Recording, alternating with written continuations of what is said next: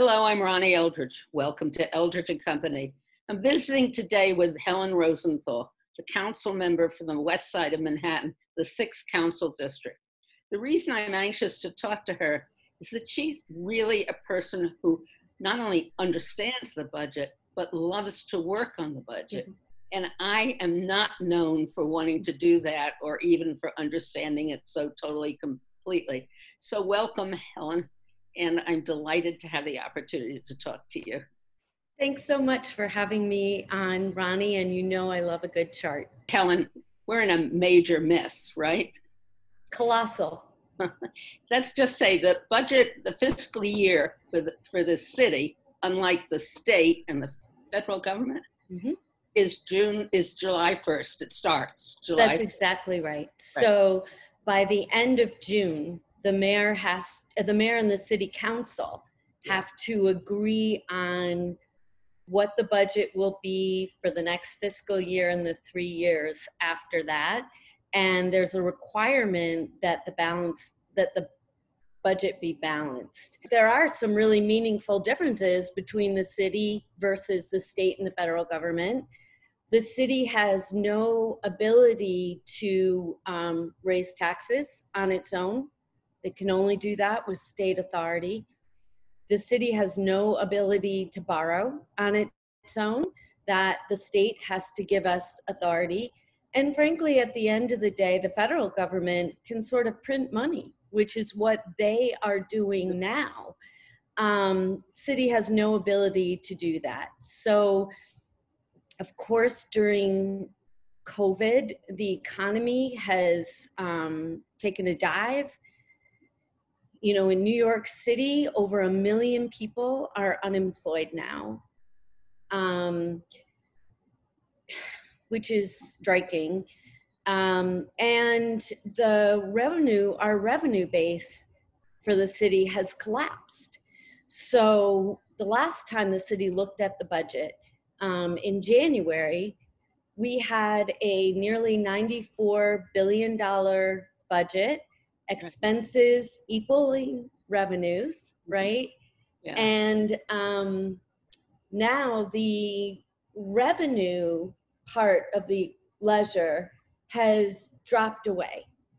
Right. We have a shortfall in revenues from taxes of nearly $10 billion. Right. On top of that, the state has already cut us $1 billion. We think they're going to cut us another $2 billion. That would be a $13 billion shortfall. And then on top of that, the city, of course, is spending millions of dollars, hundreds of millions of dollars on COVID, not all of which will be reimbursed by the federal government. So we're trying to balance the budget with a $13 billion shortfall. I mean, that's over 10% of the budget. I worked at Office Management Budget under Koch, Dinkins, and Giuliani, and there were tough years in Koch and Dinkins. What was the budget in Dinkins when I was there? It's like 60. 30 when I left, so probably 25 when you left. Right. And I remember when I left and it creeped up to 30 thinking that's outrageous. That's just completely outrageous. And here we are. Right. Now, why have we gotten so expanded? Well, a couple of reasons, I think. But I want to start by saying, again, back in January, before the revenue floor dropped out, the city was rated highly by the markets. We had a AA1 rating, which is the best de Blasio has ever had and better than Bloomberg. So we need to start with that premise. The rating agencies in a way are all that matter because that tells us how much it costs us to borrow money.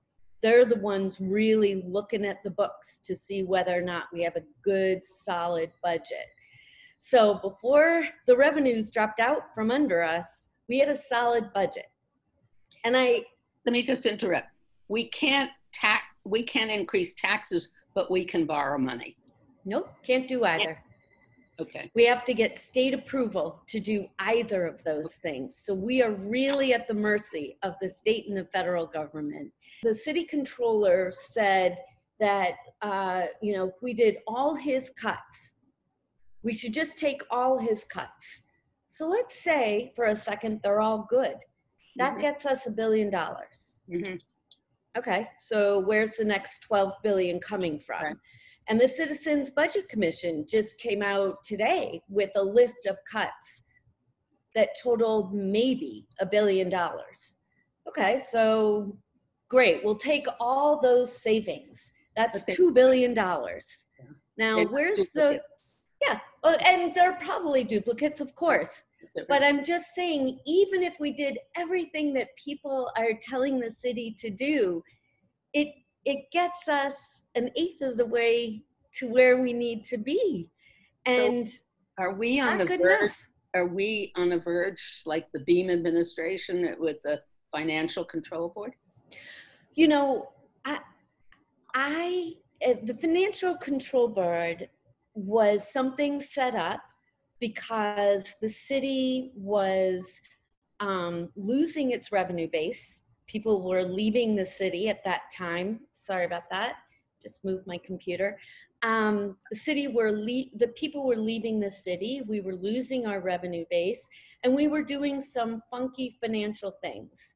And then things spiraled out of control. We're in a crisis, and the Financial Control Board came in to monitor the city's budget because we weren't balancing it properly, and we did have to borrow money in order to pay for sanitation, fire, police, education. It's a very different situation. And so what I would call for is a revenue review board, because expenses are not our problem. Revenues are our problem.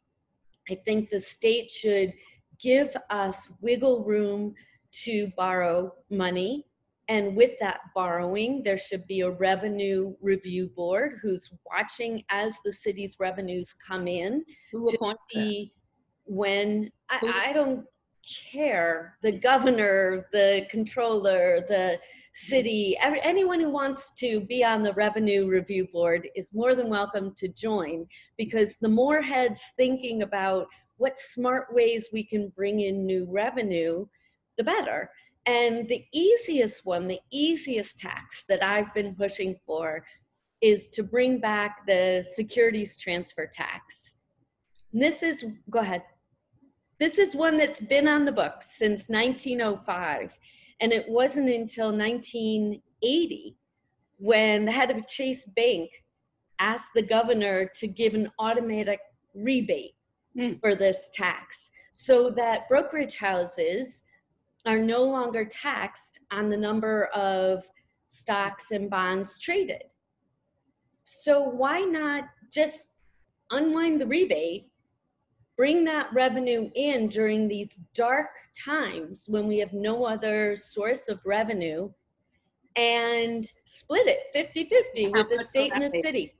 Tens of billions of dollars. It would solve the problem.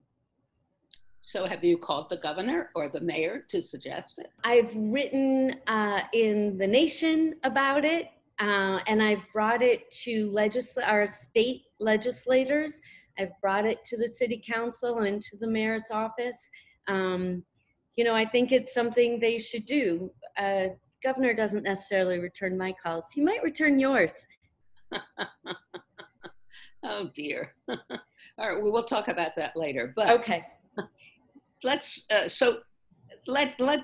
start as if it wasn't such an abnormal budget cap. All right. There are certain things that people always talk about, which are mandated costs. Yeah. What does that mean? That means that by law, we have to do these things. So, for example, by law, we have to house the homeless. By law, this is why we have over 65,000 people in shelter now, because by law, we have to provide shelter to them. But what about the contracts and the pensions and and Medicaid and things like that. Medicaid, Medicare, those are all required for us to spend money on. Debt service, so you're right.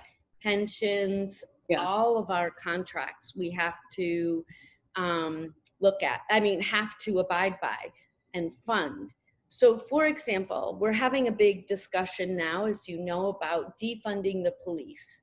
Right. And we're thinking about, well, what would that mean? And what's the best way to think about that? And there's some low-hanging fruit we can talk about in a minute. But the other day in a budget negotiating team meeting, we were saying, some people were saying, well, why not just eliminate one or two of the new classes of recruits? So when people attrit out and leave, they're not replaced.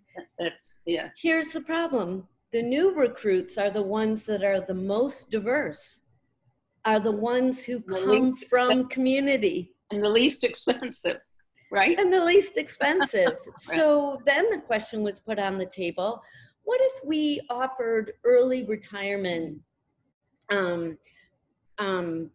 options to get rid of the people who've been there for a very long time? And the answer is, we need state law to even be allowed to do that. We are just such a creature of the state. We can't even offer early retirement to our police officers because there's a state law that prohibits us from doing that. And even if we did, it's still not going to cover the budget gap. Oh, yes, because for the police, I think people are under the impression that the police is the police allocation and budget is the major part of the overall budget. And it's not, right? No, not even close. I mean, Department of Education is over $30 billion and police is $6 billion. Debt service is what, $12 billion now? So there are a lot of...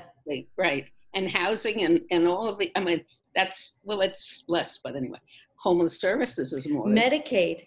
Yeah. Our Medicaid outlay every year, hundreds of millions of dollars. I think the intention, though, of not funding the police is really a cry for reorganization. That's right. Police and what I agree. Police department should be doing and shouldn't be doing. Can we talk about that a little bit? Yeah, I agree with you 100%. Our neighborhood policing officers, right? The neighborhood community program. Why do they have guns? Why? Right. Why? Right. They shouldn't. No reason. They shouldn't. Why are school safety agents a part of the NYPD? They shouldn't be. Move them over to Department of Education. And that's the easiest thing you could do. Get rid of... And the subways, aren't they? Get them out of the subway. Get them away from working with the homeless. Those should be the easiest things to eliminate. And today, the mayor said he refuses to do that. I think it's a real mistake. I think it's a real... it's a misunderstanding. It's a total misunderstanding or lack of understanding of what's going on and what should be done, right? Exactly. I think he's tone deaf. We still have police monitoring all the vendors, the street vendors. It's crazy. With guns. With guns. Then we even have a vice squad. Now, what is the vice squad? So it's all old-fashioned, and it's certainly not aimed at the kind of country we're looking at or that we are. I mean, why do you have police going for mentally ill people? I mean, I can understand the police because they may be violent, but you basically need somebody who's going to understand the person, the mental health. They won't be violent if you have somebody come in who's de-escalating and skilled in that. So that brings me back to the budget. The mayor wants to cut summer programs, although I understand today he's modified that. Yeah. He wants to close, not open any of the city pools. Pools, I mean, it's everything to repress more people who are poor and of a color, I think, and need the money or need the recreation facility. 100% agree with you, Ronnie. And let's be clear. And the Division for Youth, I'm sorry, I didn't mean to. Yep. And so this morning he made a big announcement with 3 different programs that he's rolling out to he's saying it's even before the summer youth program. That's how wonderful it is. So it will help 3,300 young people. The summer youth employment program that the city council has pushed for funding for the last, at least as long as I've been on the council, 6.5 years, has been a program to serve 70,000 young people, employment for 70,000 young people. And he has the nerve to come out today and expect us to be pleased that he's going to roll something out for 3,300 young people. That's not even close to being enough. I mean, and it makes me wonder, what is he thinking? What's more important to him, the outcome or who it is that announces the program? In other words, he is saying he's so proud because this is his initiative, and he's willing to cut 70,000 young people from bringing in money to families that actually depend on it. Right. People should understand that it's not just to keep a kid busy. It's also to add to the family income. Absolutely. I mean, I know I've many different stories. CUNY students who do it in order to pay for their books. Mm-hmm. Many families, immigrant families, low-income families who are doing this in order to possibly pay for rent during the summer for their families.